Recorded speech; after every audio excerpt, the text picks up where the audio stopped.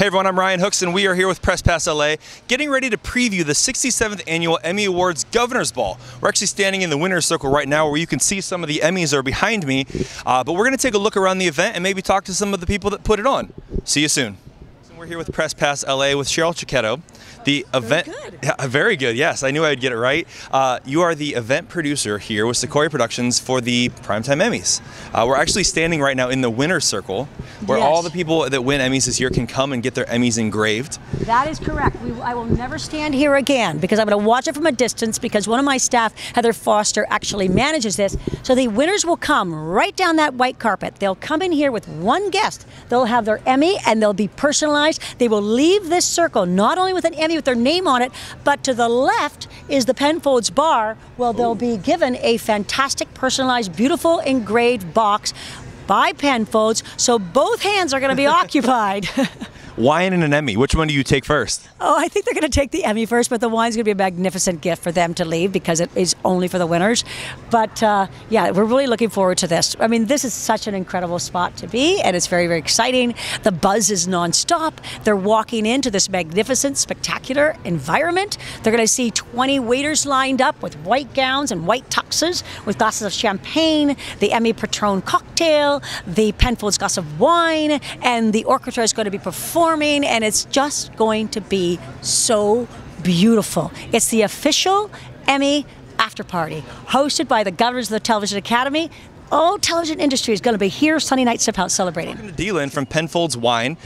This is the official gift that the people that win Emmys receive after they receive their Emmy. So tell us a little bit about it. Absolutely. Well, each and every single winner of an Emmy on this evening will receive our commemorative Bin 389. This is a 2012 vintage. This is a wine that we first crafted in 1960. Oh, wow. Cabernet Sauvignon Shiraz blend. It's aged in American oak. It's elegant. It's bold. It's got ripe black and ripe red fruit characteristics, a bit of mocha, a bit of chocolate, Sounds a bit amazing. of cedar. It's an incredible wine. But the beauty about this original wooden case that we had handcrafted to commemorate this special evening, the winner's name will be emblazoned right across the front of this case.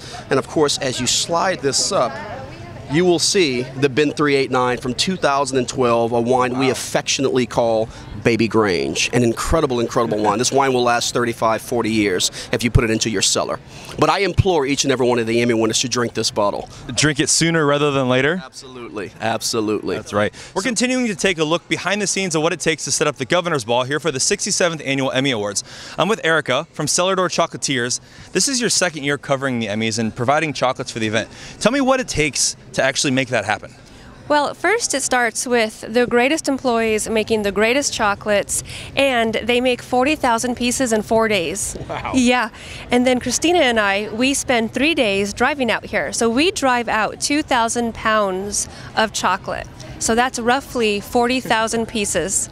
2,000 pounds of chocolate. I want to ride with your car. I bet that's probably like the best carpool ride ever, right? It is. We have tons of snacks in the front seat and like a lot of chocolate in the back. Yeah, chocolate. You have lots and lots of chocolate.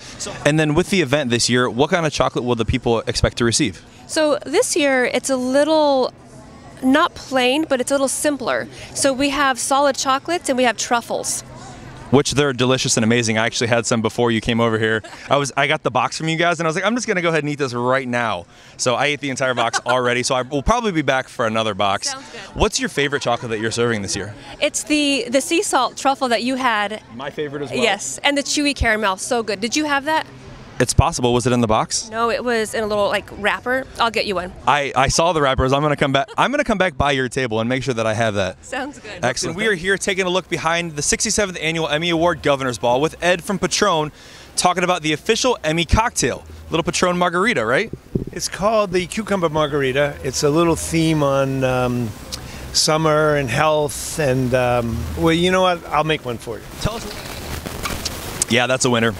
We'll be back for more of these here very soon. Now, when you're coming to an event like the Emmys and you're putting together a menu, what kind of process goes into making the menu? And what kind of thoughts do you have, or how do you start when you start creating this menu?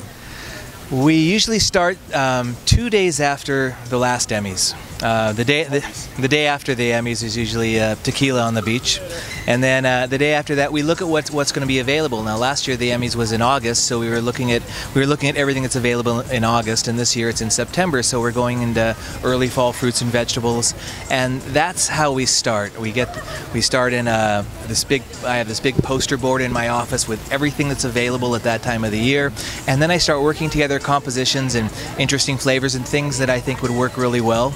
Then about February they give us the theme of the event, and then we try to incorporate the theme, but generally it's mainly market driven by what's available that time of year.